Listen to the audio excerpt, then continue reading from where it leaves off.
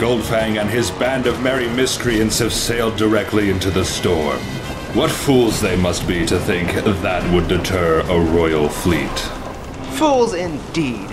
How naive of them to expect that they could outrun such a decorated tactician as yourself, sir. Naive.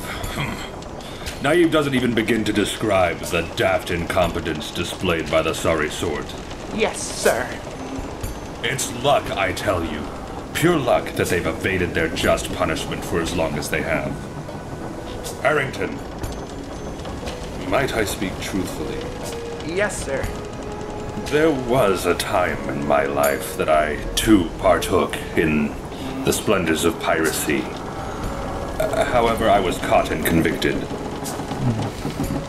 But it was a life of adventure, and disobeying orders, and disobeying rules, and figuring it all out without anybody telling me what to do or how to live. Absolute fun, all of the time. Do you hear what I'm saying, Harrington? Yes, sir.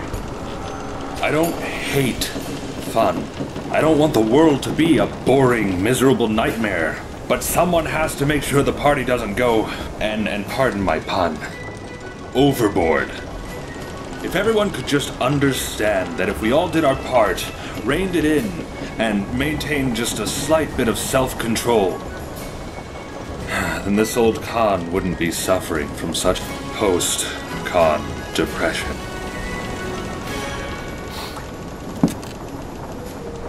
Yep, the sun sure is bright today, isn't it?